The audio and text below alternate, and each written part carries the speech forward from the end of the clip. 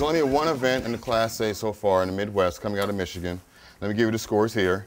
First 7 matches of a 20-match season schedule for the first 5 teams in the conference. Purdue Boilermakers over Grand Valley State University Lakers, 7-4. Eastern Illinois University Panthers over Wisconsin, 9-2. Purdue over Illinois State, 7-4. Grand Valley State University over Wisconsin, 9-4.